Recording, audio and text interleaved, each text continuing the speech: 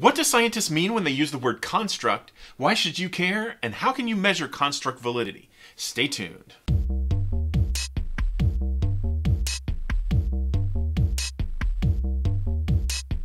There are a lot of words that get tossed around by scientists and professors that they never really explain well. The word construct is one of those words, and if you're not used to seeing it, it's really hard to understand, and it's almost like it's a fancy academic word used to obfuscate what they're actually trying to say. It's our jobs, after all, to use words like obfuscate instead of a commonly used word like hide, so that people will think that we're smart when we're saying things that are really actually obvious and simple. Now let me give you an example. Let's take a simple idea, something we could study like how often dogs have bad dreams. Now this wording just simply won't do. People without years of training will understand what you mean and what you did, and you can hardly justify your salary and tuition dollars by saying something like that. So let's fix it. First, an obvious fix is to use the word canine instead of dog. But we can't say bad dreams. Maybe we could use the word for sleep disorders, right? Like parasomnias. Night terrors have been labeled as a specific kind of parasomnia called arousal parasomnias. So that gives us something more like prevalence and frequency of arousal parasomnias in canines. Now that's a proper academic description. Okay, I'm joking here, and maybe I'm getting slightly off track, but it really feels like this sometimes. Here's an actual sentence from a journal article on parasomnias. Steady, gradual transformation and resolution of symptoms suggests that the etiology of parasomnias may be maturational in nature. Wouldn't it have been easier to say that sleep disorders in kids change and resolve over time, so they're probably the result of an immature brain, and they'll probably grow out of it? I swear I've seen people do this only to make themselves sound smarter than they actually are, and I've even seen people get the fancy words wrong, and it backfires.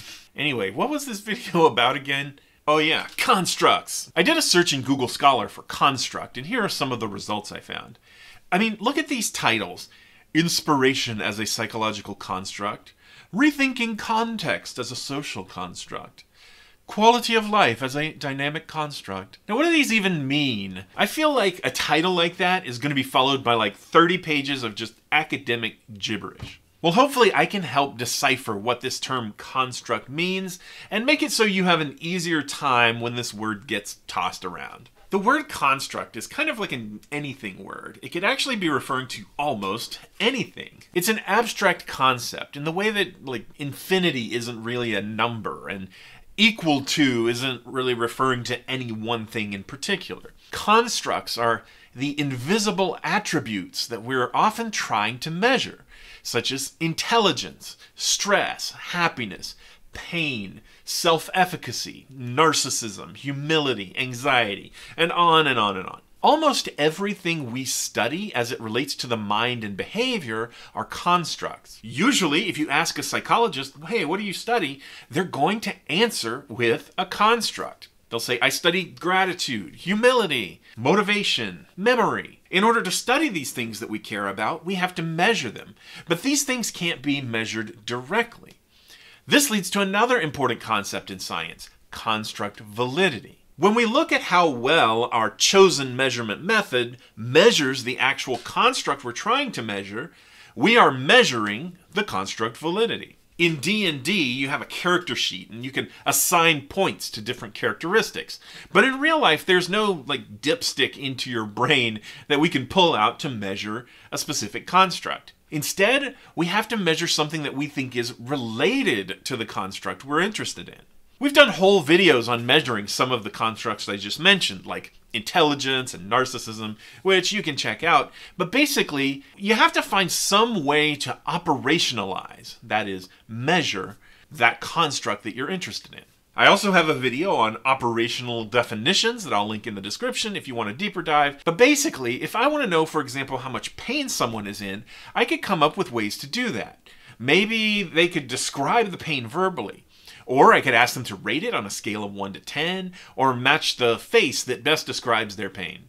I could measure how long it took them to complete a crossword puzzle, since I might think pain would distract them from doing the crossword puzzle. In Western movies, they always give a person a stick to bite down on while they remove a bullet or something. So maybe we could measure bite force. Some of these measurements are going to be more accurate than others. In other words, they will have higher construct validity. Construct validity is an important tool to improve our measurements and ensure that we're measuring what we think we're measuring, and to be able to compare whether different measurements are actually measuring the same thing. The other really cool thing about constructs is they're not isolated from one another. When we try to understand the relationships between constructs, how they interact with each other to produce behavior, well, that's what a theory is. I'll link my video about how important theories are and how they relate to other tools like laws and hypotheses below. But one way to understand the idea of a theory is to take all of the constructs that are important to a behavior and arrange them together in one place. As an example, here's a theory called the theory of planned behavior, which I first saw when I took a course on attitudes and attitude change. This theory was developed by Isaac Eisen in the mid-1980s to explain how our attitudes about a behavior can influence our intentions to do that behavior, which then can in turn become actual behavior. So let's take exercise for an example. According to this theory, whether I develop an intention to exercise or not is going to depend on several things. My own attitude about exercise is one construct that's important to include. After all, I'm not likely to exercise if I think it's a horrible waste of time and I hate it. But even if I think exercise is fantastic, I also have to worry about how other people I care about will judge me. So that is covered under the construct of subjective norms, whether I think other people think it's okay to do this behavior or not. A third important construct in the theory is whether I think I have control over my behavior or not. Maybe I think I can't exercise because I'm too out of shape, or I can't afford a gym membership, or even if I did exercise, it wouldn't do any good. If I don't think I have any control in the situation, that can impact my intentions to do that behavior. So those three constructs then determine whether I form an intention to exercise, which is a construct all its own. But this theory suggests that intentions are required in order for me to actually go on to perform the behavior. So this whole theory is made up of constructs. We can then try to measure these constructs. We can manipulate them, confirm whether this is how they are related or not. We might find new constructs to add, and so on. Through this process, we might find that some of the arrows need to be moved around, or that some constructs should be removed.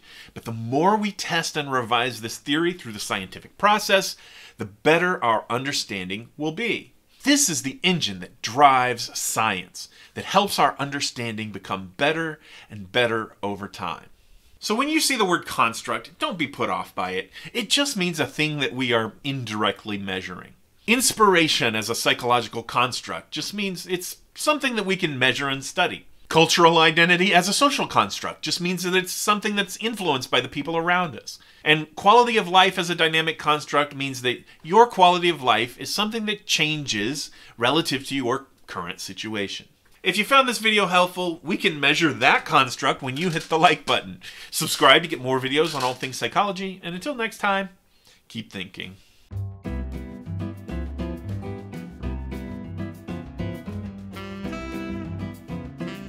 The rhetorical dissonance created by expertise dynamics is incongruent with the goals of public engagement in discourse on empirical epistemology. Given sufficiently high self-efficacy, the persistence of verbal perplexity is not subject to ego depletion effects or similar deleterious psychological fatigue.